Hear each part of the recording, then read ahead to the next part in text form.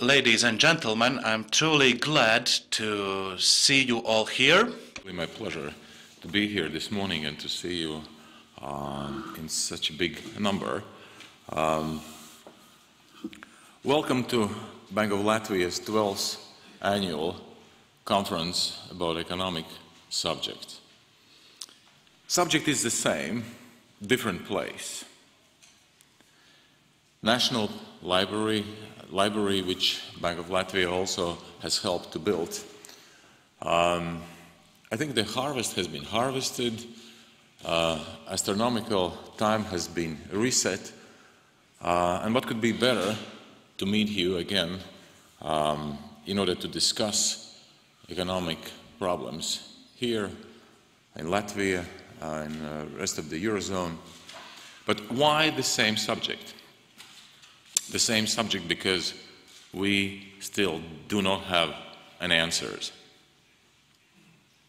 Federal Reserve System is printing, Bank of England is printing, Bank of Japan is printing, ECB is printing, but we still see the inflation is coming down. GDP forecast every 6 months is being revised down.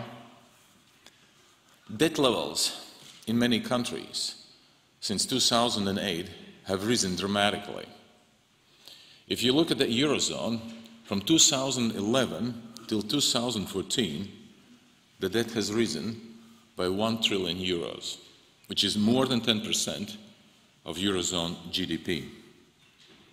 There are only 6 countries, and I would rather say 6 small countries in Eurozone, which still meets Maastricht public debt threshold criteria of 60% to GDP.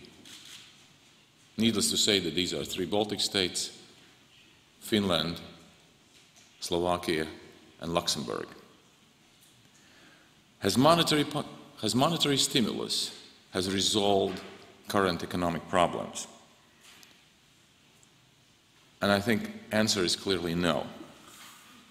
There are, of course, several Nobel Prize laureates who claim that by printing more money we could resolve the situation.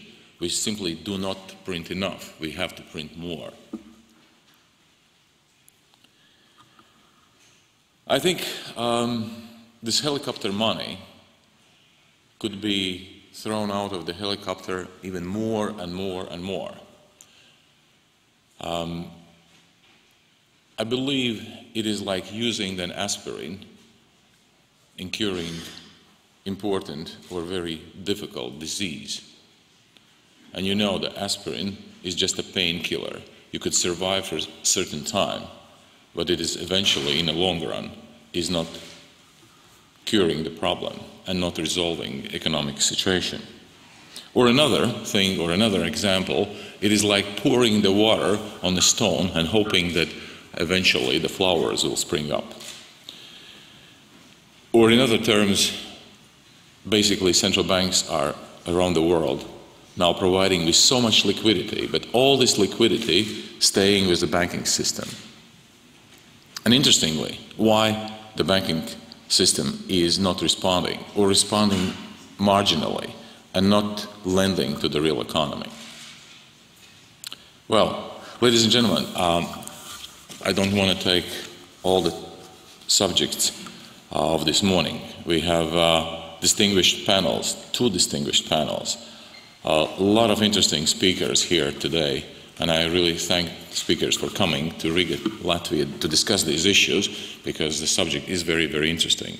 So, without further ado, I would invite the panelists and speakers to come here, and let's open the conference.